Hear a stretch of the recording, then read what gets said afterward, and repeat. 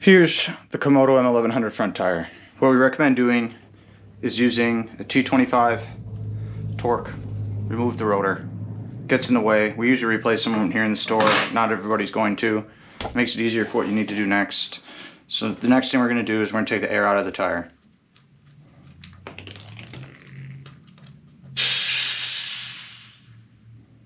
Okay. So this tire also has armadillos in it, I'm pretty sure. So it might be a little messy, but it really depends. So we recommend getting tire levers that they use for motorcycles. You're also going to need some zip ties too. That's the trick to getting this on. So what you need to do first is break the bead. See how I just broke the bead? I kind of go around and I do that to the entire tire. Alright, one side, and I try to break the bead on the other side, because that way it'll allow you to get it off. Alright, so next step, put the tire lever under, push like this. Alright, then we get a second tire lever, put it like this. Alright, so you can see how it popped out, and you just kind of keep working it around.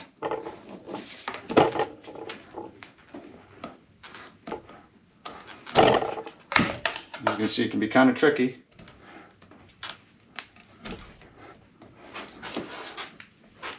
It's not even getting under the bead. So sometimes, like I said, well, I have to go reverse here for a sec. So you can see it can be kind of tricky. So there's that. So what I like to do is take the tire lever, pull like that, loosen it, put under. Because once you get it a chunk off like that, there you go, and then it'll come off pretty easy. See?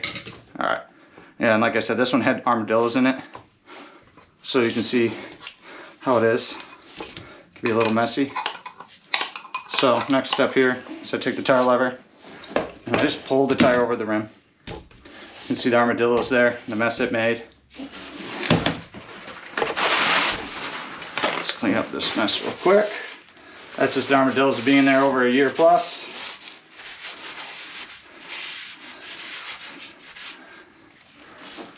So, if you do have armadillos in there, I recommend just cleaning it out a little. It doesn't matter too much, because the polymers don't mess up too much. I'm just using a little bit of rubbing alcohol just to loosen up some stuff. Make sure nothing's on the rim edge, you know.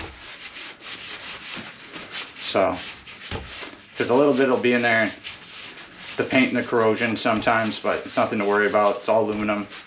Polymers never wreck anything. I've had this in rims for years. Alright, so now we have that tire out of the way, that mess from the armadillos.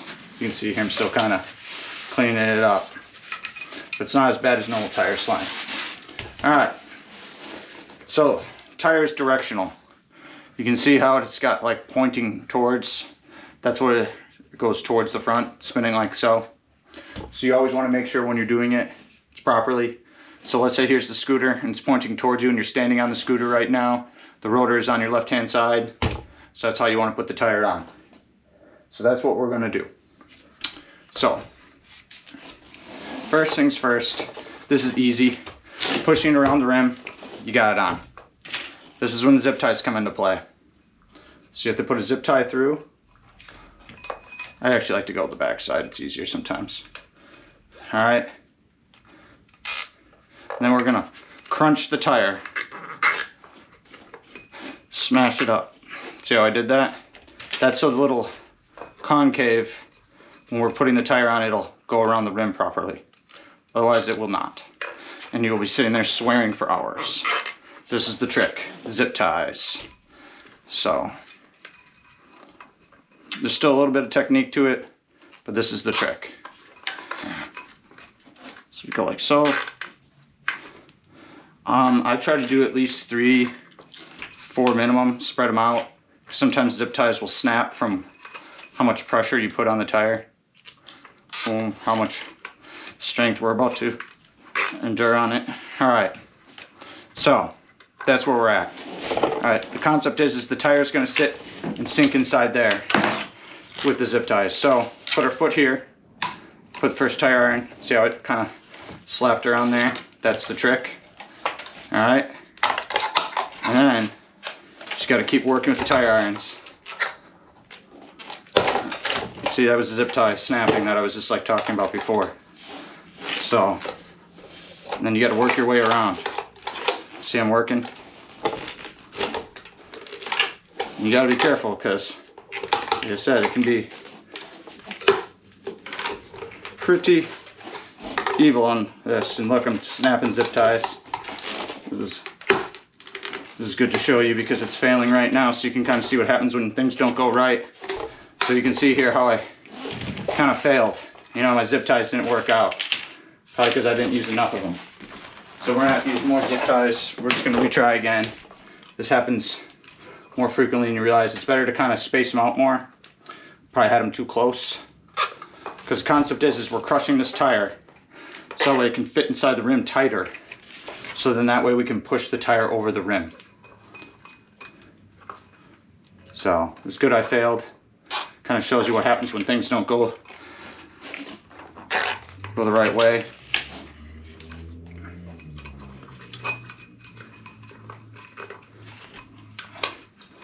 Like I said, you can see here how I'm smashing the tire, basically trying to make it concaved or curved, basically. You know, another thing too is maybe I didn't have them tight enough. Tighter they are, sometimes better your luck is. All right, because we're trying to get this rim placed into there. You see how I did a better job now of zip tying by spreading the zip ties? So that's what you want to do, more like that. Hopefully this works out this time. So you have to be kind of careful. See how I like pop back out? You have to kind of be careful of the tire irons as you work your way around. All right, so now you can see we're getting close to making it fit. And that's, see how this is like concaved in here, like pressed up against the rim. And that's the trick. So then we just kind of loosen this a little. You know, pop another tire iron underneath there. And then pop it. So I'll make it look a lot easier than it can be done. It is very difficult to do it. I'm not even going to exaggerate on any level. There's a lot of times where I'm extremely frustrated doing it and I don't know what to do. So those are all the big things that come into play when you're working on these things. It's kind of a misery sometimes. Be careful not to damage the tire. I like to use bolt cutters. It usually doesn't damage anything. All right, next check. You have to pull the zip ties out.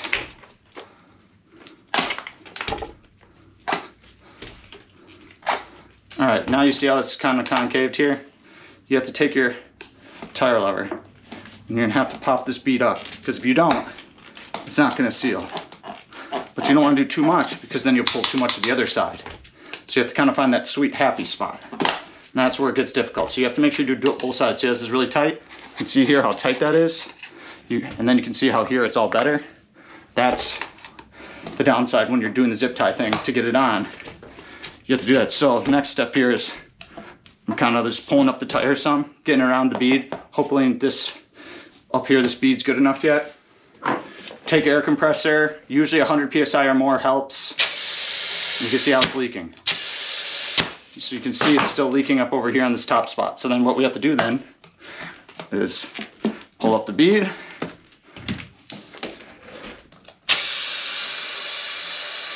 Still getting a leak. So this is where it gets tricky.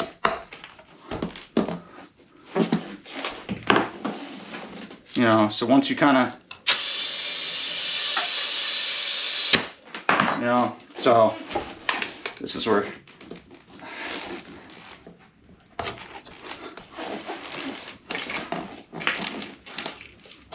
so I'm just trying to replace the bead here the best I can around it, so that way it doesn't leak air until eventually the bead pops.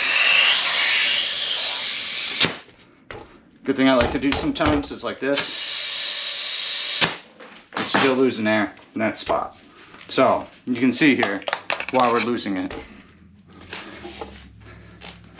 So I'm gonna try to pop that up. Hope that works. And you can see how it just popped. See how the bead popped on? but higher air PSI helps. You can see now the beads popped on. But the higher PSI, if you would have done that, it's much more beneficial to you because it'll help you.